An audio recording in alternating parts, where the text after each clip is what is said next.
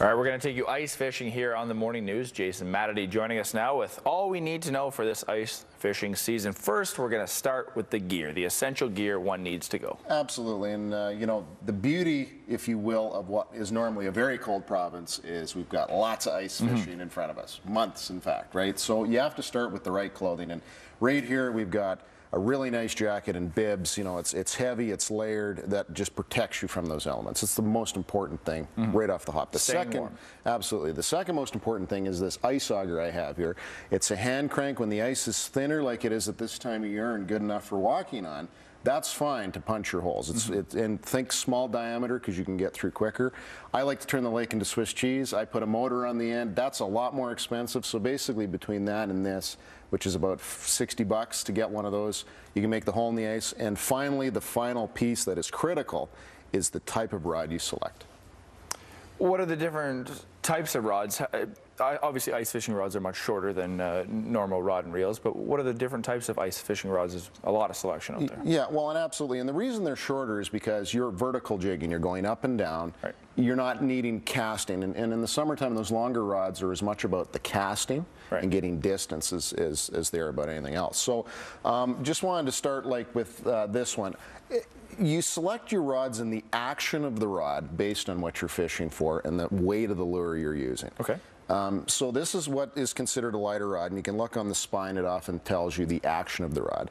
I like going with 4 to 6 pound test, 2 to 6 pound line test, and that's the weight and diameter of the line, meaning that's the weight I can pick up vertically on the line. Okay.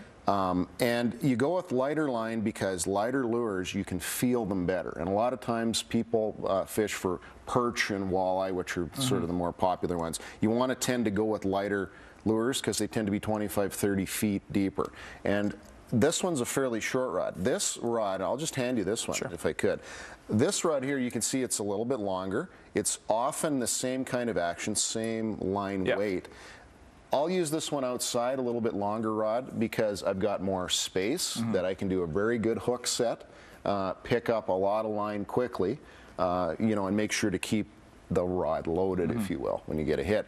That one is more of a shack rod, where you don't have a lot of room. And so, again, similar actions, it's lighter line, but just a little more compact so you can be inside. This time of the year, the ice is still a little bit thin. When does the season really pick up? Well, the season really picks up when the ice hits about 30 centimeters, 40 centimeters, and people begin the process of driving on the ice. Now, scientifically, that's the thickness you need uniformly to be able to take the weight of a vehicle out. I always recommend caution, particularly with the warm weather that we're getting this year. I highly recommend people walk and really pay attention to the ice conditions. And as you're walking out, if you're not sure, drill and check the thickness of the ice all the way along. And I really, really recommend that, especially when we have mild weather like this. Do you have any good tips for beginners, for pros, for anybody wanting to go ice fishing this year? Well, you know, as I say, once you get the 3 things nailed down, you know, when you decide I'm going to fish for perch or walleye or for pike, if I want to fish for something bigger, get a little bit heavier rod, you know, that can handle heavier lures, you know, heavier fish and heavier weight of line.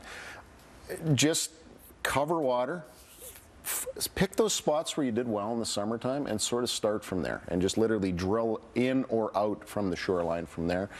Talk to other anglers, go to your favorite tackle store, ask them where the fish are biting, and that's a really good place to start. There you have it. You heard it here first from the expert, Jason Matity. Thanks for coming in. Lots of more information on your website, mattysgetfishing.com. Lots of great info and some great videos on there as well. Thanks for coming in. I guess I'm hooked now.